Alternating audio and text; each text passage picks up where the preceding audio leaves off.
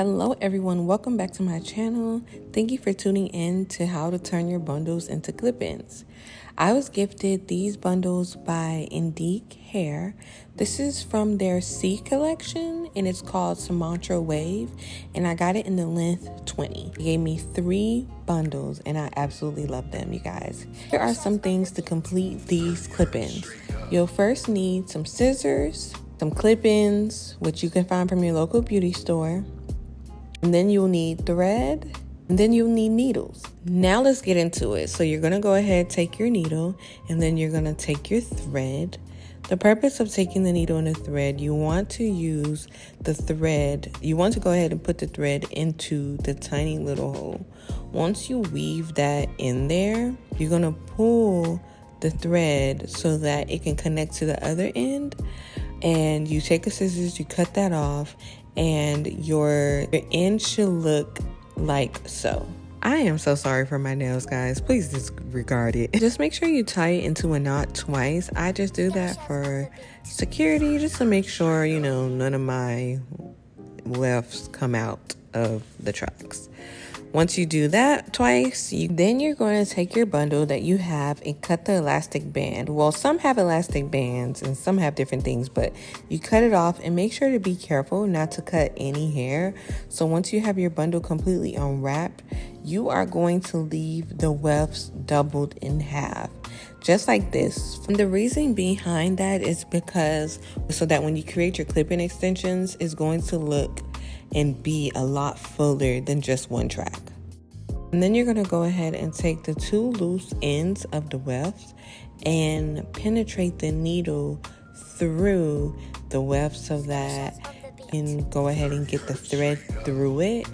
And then you're gonna go ahead at the end, you're gonna go ahead and loop it like so. And then you're only gonna do it one time in the wefts, and then after that you're gonna go around it, because what you don't want to happen is you don't want to keep going through the wefts. That causes lots and lots of shedding, so we don't want that. Pull it really tight so that it is secured. We don't want no tracks falling on our head around here.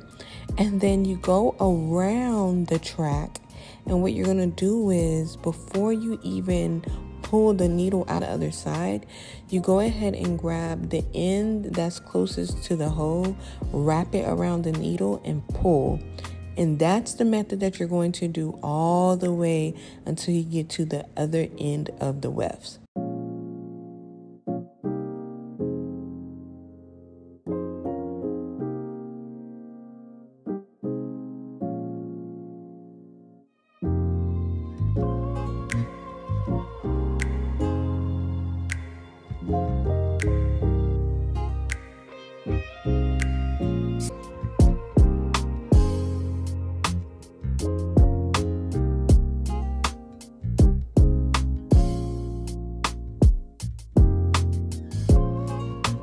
So I wanted to explain a part where, let's say you run out of thread. What you will do is you'll basically do the exact same method, pull through, wrap around, then you'll get the scissors and cut that end off, and then you'll go ahead and tie it into a knot twice. Cut that off, and now we are at the end of the tracks, okay? And so what you'll do is you'll take your needle and you'll go penetrate through the wefts. The same way that we did in the beginning of our tracks is the same thing you're going to do at the very end to make sure you secure it, okay?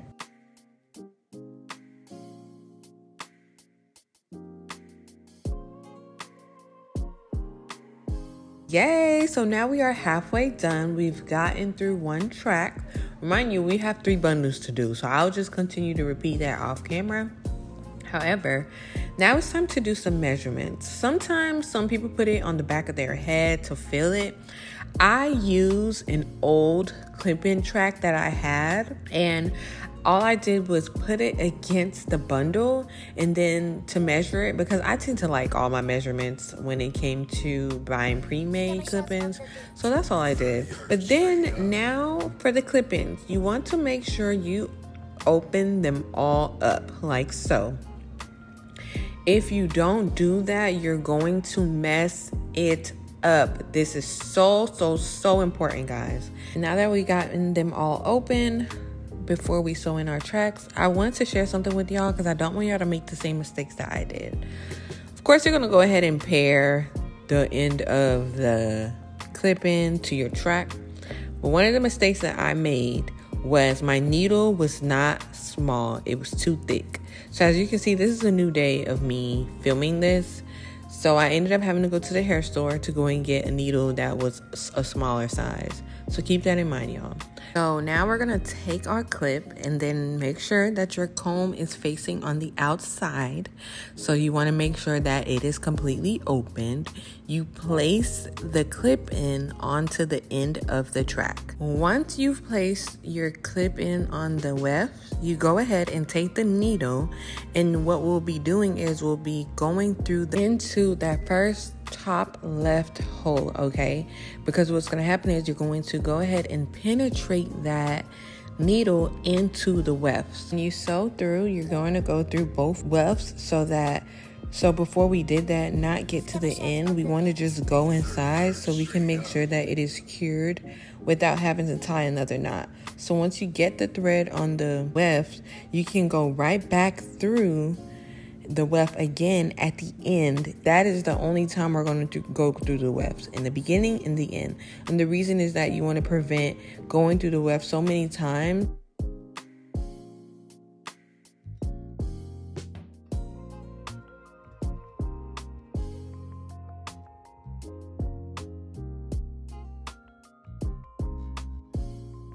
Now that we've gone through that hole, we don't want to just end it and go through the hole all the way at the end. We want to go through the comb teeth and around the weft this time. Scammer shots on the beat. 30 hertz straight up.